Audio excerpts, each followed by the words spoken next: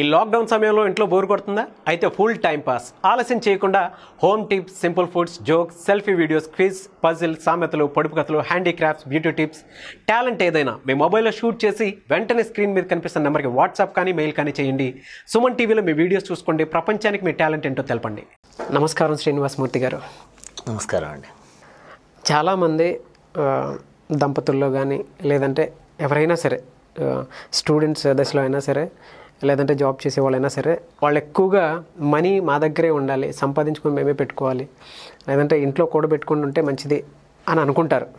వాస్తవానికి అని ఇంట్లో కూడబెట్టిన డబ్బు కూడా నిలబట్లేదు, దుబారా ఖర్చులకు లేదంటే వేరే వాటి పరంగానే వెళ్ళిపోతున్నాయి, కొంతమంది నరదిష్టి వల్ల కూడా వెళ్ళిపోతున్నాయి అని చెప్పేసి అనుకునే వాళ్ళు ఉంటారు.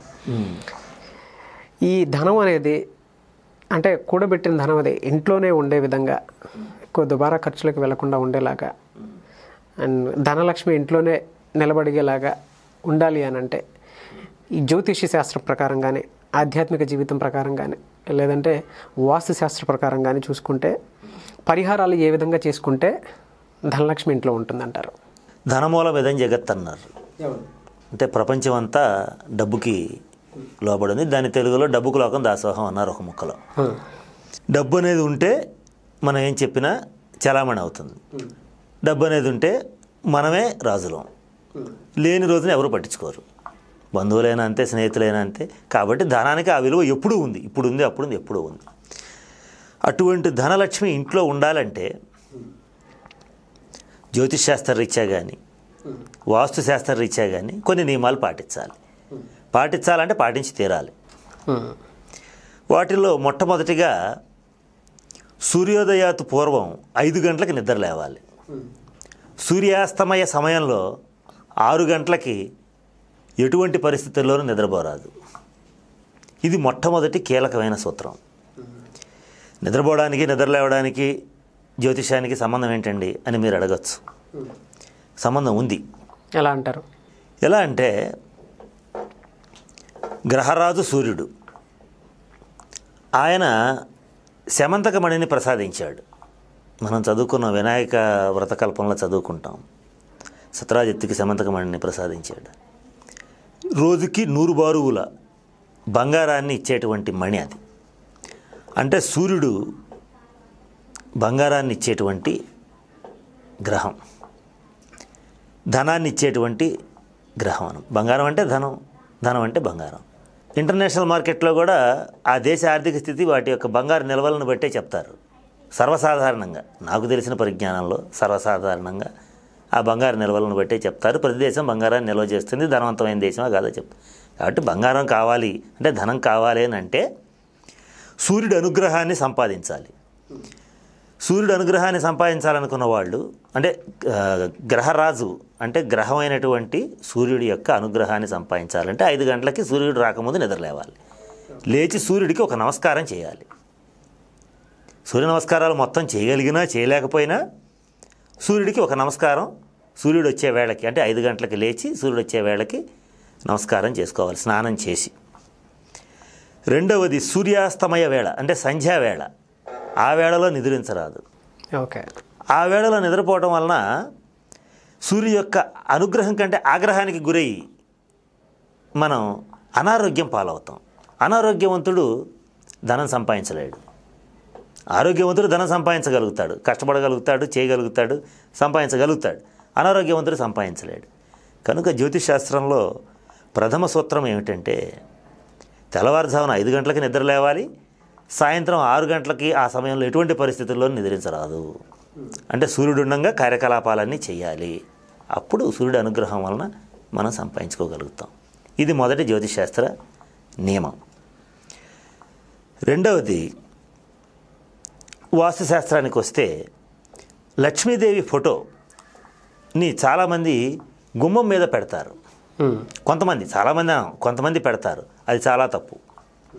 ఎవరైతే గుమ్మం వాకిలి మీద, అంటే వాకిలి ఉంటుంది కదా, ప్రధాన ద్వారం, సింహద్వారం, ఇట్లాంటి ద్వారాలు ఉంటాయి కదా, వాటి మీద ఎవరైతే పెడతారో వాళ్ళ ఇంట్లో ధనం నిలబడమన్నా నిలబడదు. పూజ మందిరంలో పెట్టచ్చు. ఓకే. మనం ధనం నిల్వ చేసుకునే బీరువాలో పెట్టచ్చు. తూర్పు దిక్కుగా, ఉత్తర దిక్కుగా అమ్మవారు ఉండేటట్లుగా మొట్టమొదట ఆ లక్ష్మీదేవి యొక్క పటాన్ని ఇంట్లో ఉంచుకోవాలి. ఇది రెండవ నియమం. ఇంకొక విషయం ఏంటంటే, లక్ష్మీదేవి వాకిల్లోంచి బయటికి చూస్తున్నట్టుగా పెట్టరాదు. ఓకే. లోపలికి చూస్తున్నట్టు పెట్టాలి. అంటే వీధి గుమ్మాన్ని చూడకూడదు. అంటే వీధి వైపు లక్ష్మీదేవి ఫోటో చూడకూడదు.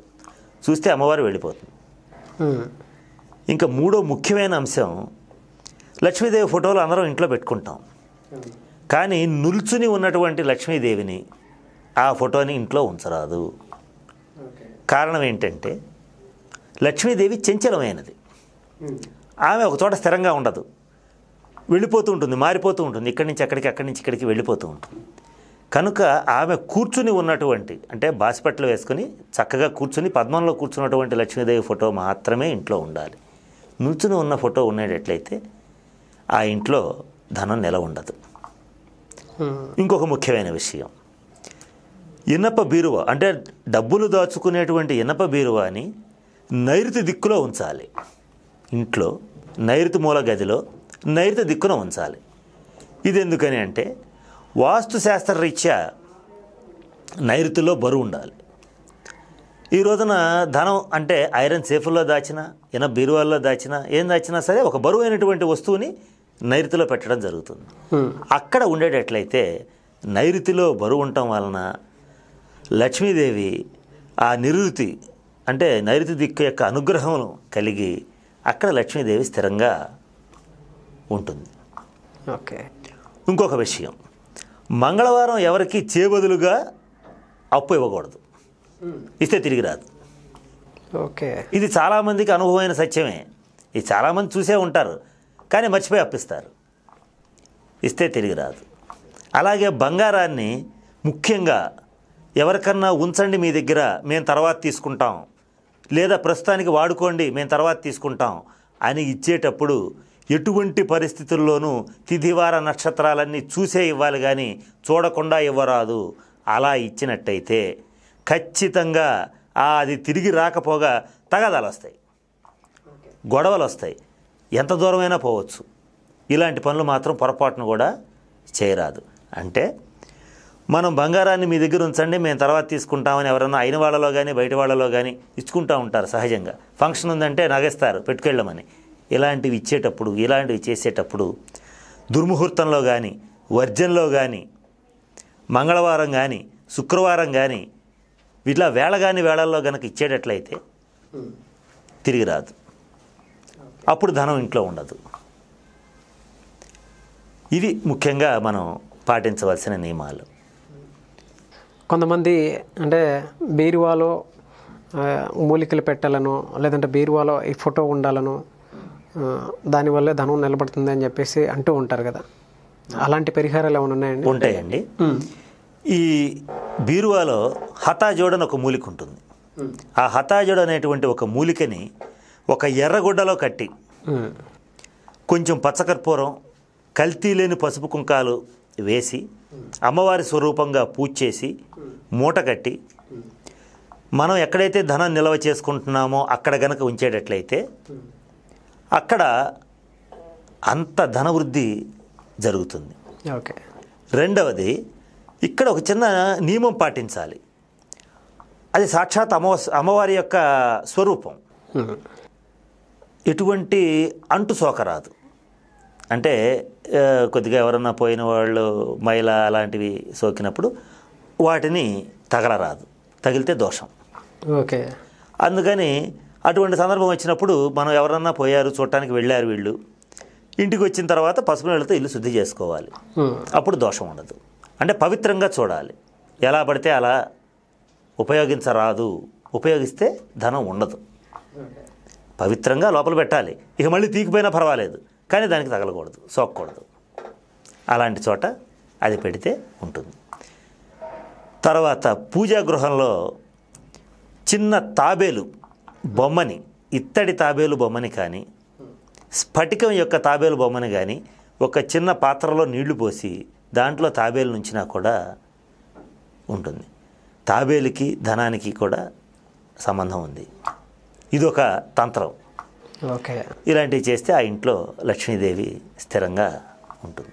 శ్రీనివాసమూర్తి గారు, వీటితో పాటు మనీ ప్లాంట్ అని కొత్తగా ఏదో బయట మార్కెట్లో వినిపిస్తున్నాం కూడా, అది ఉండటం వల్ల దాని ఎఫెక్ట్ ఎంతవరకు ఉంటుందంటారు అసలు? మనీ ప్లాంట్ని ఇంట్లో పెంచుకోవడం వల్ల ధనం వృద్ధి చెందుతుందనేది ప్రాక్టికల్గా చాలా చోట్ల నిరూపించబడినటువంటి అంశం.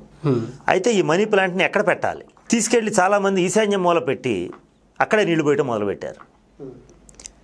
ఇంట్లో అలా కనుక చేసేటట్లయితే ఈశాన్యంలో బరువులు పెరిగిపోయి ధన నాశనం జరుగుతుంది, ప్రమాదాలు జరుగుతాయి, అనుకోని ఉపద్రవాలు వస్తాయి.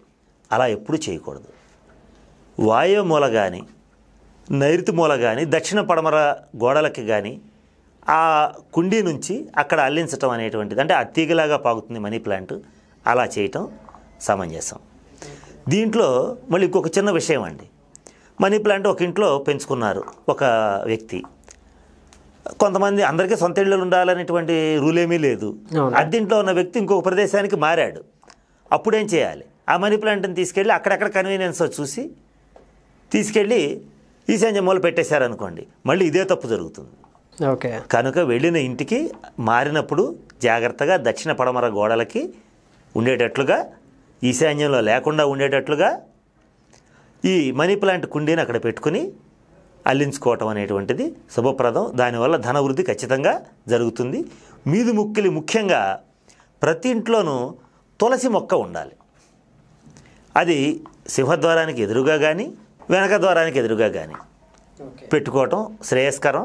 పాత తరం నుంచి వస్తున్నటువంటి ఆచారం. తులసి విష్ణుపత్ని నమస్తుభ్యం పాదస్పర్శం క్షమస్వమే. అంటే తులసి విష్ణువుకి అత్యంత ప్రీతిపాత్రమైనటువంటి మొక్క. విష్ణుమూర్తి ఎక్కడ ఉంటాడో లక్ష్మీదేవి అక్కడ ఉంటుంది. తులసి కోసం విష్ణుమూర్తి వస్తాడు, విష్ణుమూర్తి కోసం లక్ష్మీదేవి వస్తుంది. కాబట్టి తులసి మొక్క ఉంటే ఇంట్లో ఖచ్చితంగా ఆ ఇంట్లో ధనం అనేది ఉంటుంది. Thank you so much Srinivasamurthy గారు. నమస్తే.